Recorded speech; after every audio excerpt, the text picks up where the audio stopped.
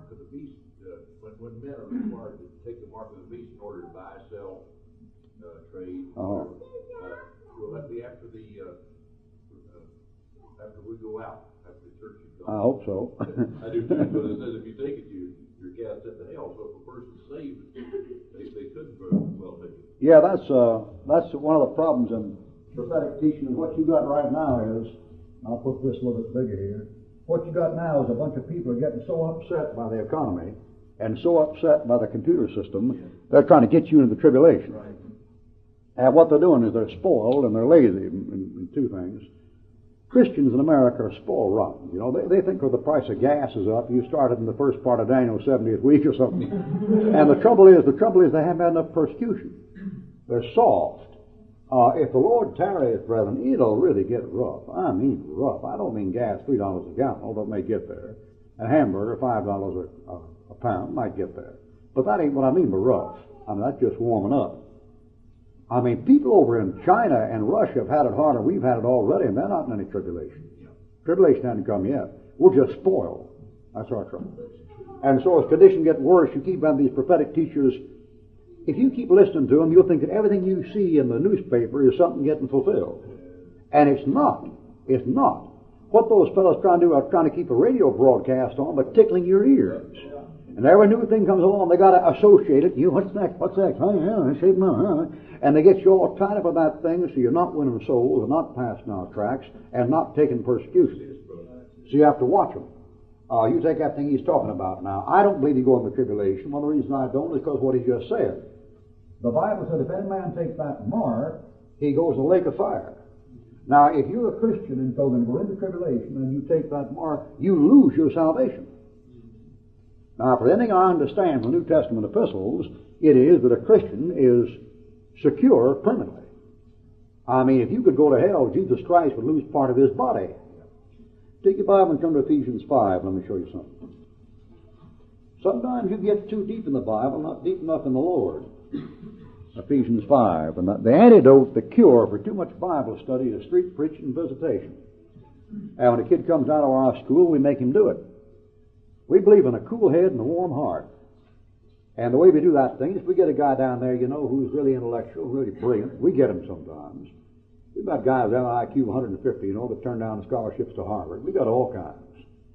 You have no idea what it's like to try to train a class where you're training commercial fishermen and bricklayers and Harvard graduates in one class.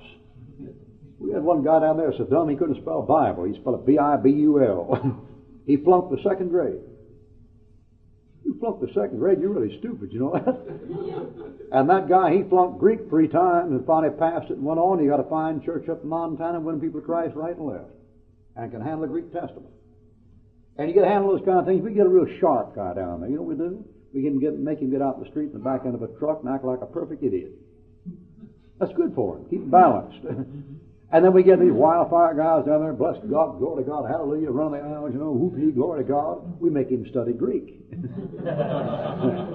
And that cools him, man, that cools him. Cool head, warm heart, see? Now, if a Christian could lose their salvation, it'd really be something. Because look at here. Ephesians 5, verse 30. We are members of his body, of his flesh, and his bones. You're part of Jesus Christ. If you lose your salvation, Christ's body will be mutilated. It isn't going to happen. The body of Christ is not going to be mutilated. You know what that body of Christ is called? It's called a pearl of great price.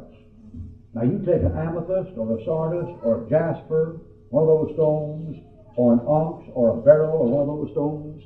You can take one of those stones and cut that thing in two and get you 2 stones. You take a diamond and cut it in 2 and get 2, get 4, get 8. You cut a pearl in half, you ruined it. When a pearl is cut in half, it's no longer worth anything. You know why? Because it's one organism that came from one diseased sufferer who built that thing. It's a living stone. And Christians are called lively stones. 1 Peter chapter 2, verse 1 to 5. There isn't any chance you can lose. In the tribulation, there's a chance. So I don't intend to be around that thing starts. But I must admit that before it starts, you can sure get signs leading that way. And so right now, you're heading that way. They're putting out a little old Bank of America card now that has, the initials for a World Bank stamp and thing. And they got a big old computer over in Belgium called the Beast sitting up where they put in everybody's data, and they got the thing down now where each person can take a little, for each person, like say here, they can put a little old pea pod in there about an inch long and about a quarter or eighth of an inch wide, and have your complete history and family history back for 3 generations. And they got these things where the guy presses the button and 100,000 of a second, it takes care of 80 million digits and all that kind of thing. Big deal, you know. Talk about the blood of Christ, you blow every fuse in it. And they get the thing all spinning and all this stuff, pushing buttons going, and they're getting ready to get you off money. They're going to get you off cash because your cash is no good. Nothing like evolution. I mean, who are these guys in the school talking about things getting better and better when the truth is everything is just falling apart?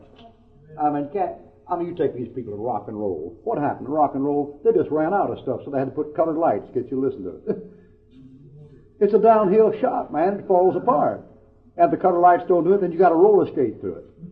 Well, how about stand your head and eat a banana, you know? I mean, really get the thing going. The thing is, I'll show you how human nature is. Human nature is like this. Man take drink, drink take drink, drink take man.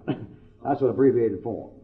And that's a Japanese form. The Japanese have a beautiful way of saying everything, you know, in about 2 seconds. Like one of them came over here and watched TV and came back and they said, what was it? He said, bang, bang. And what he meant was everybody's either necking or killing each other on the TV. And Japanese say, man take drink, drink take drink, drink take man. Now, what does that mean? That means first the fellow takes the drink. He's in control of it. Then after his body gets adjusted to alcohol, the drink in him demands a drink. And then after he gets complete control, the drink demands the man. Now, all sin is like that. And you begin fooling around with a little old thing, you don't amount to anything, and pretty soon you get a kick out of it, and then take something a little stronger to get you a kick. And then pretty soon deviation can't produce it. Then pretty soon perversion can't do it. And pretty soon you're in sadism and masochism to do it. And if you want to know what's wrong with guys like the Son of Sam and Corral and Jim Jones and all that bunch, it's real easy. They just got so many kicks out of life, like Elvis Presley did, that what normally would kick them would no longer kick them. So they kept getting higher and higher kicks to finally just kick themselves when the kingdom come. That's what happened to Elvis Presley. When he died, he had the hardening of the arteries before 40. You know why? He was an old man. He was senile.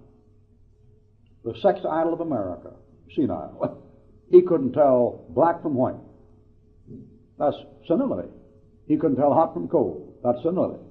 You got a bunch of young people can't tell men from women.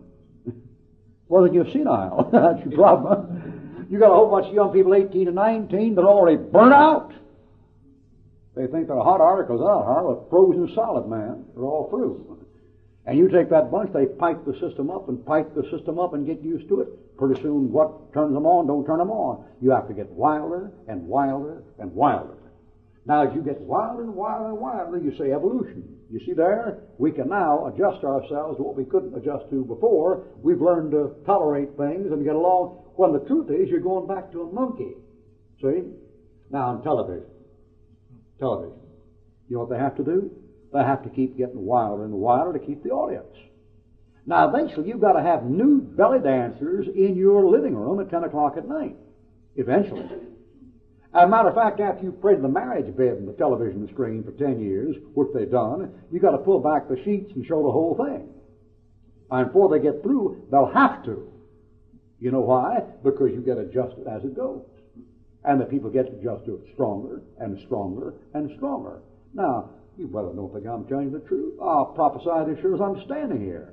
All human nature works that way. You have to keep getting wilder and wilder to keep the congregation. That's one thing wrong with having all these all-night sings and quartets and stuff, see? After you've been exposed to it for years, you have to keep building up to the next act. And after a while, you're just putting on a three-ring circus, and then you have to get wilder than that, you know. Now, the guy can no longer stand up and sing like this, you know. He has to get a hold like this, you know. That kind of stuff, you know. Well, what's wrong? You got a bunch of jaded idiots out there watching who's so used to anything, you can no longer turn them on, see? Now, what's happened with this money? Why, it's very simple. The money has just lost its value and lost its value and lost its value. It isn't worth anything. So I have to give them something else. This is an improvement. Progress!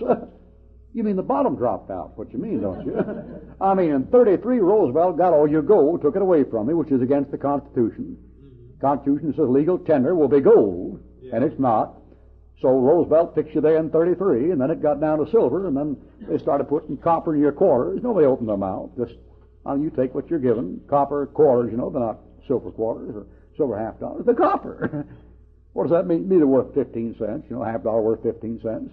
I got this paper money, it's worth 50 cents, 20 cents, 15 cents. Right now that paper dollar in your pocket's worth 12 cents. Now when the bottom drops out, new, da-da-da-da-da-da, forward, progress, man is always going upward and onward. Here we go, folks, punch your card.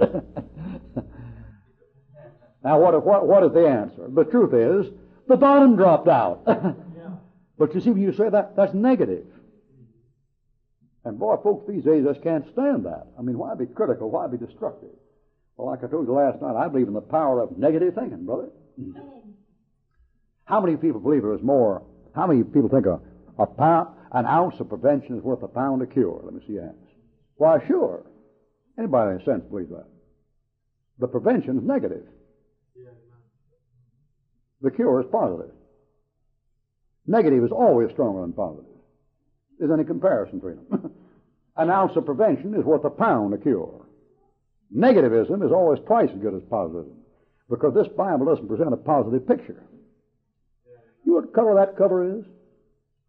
Black. Black is beautiful.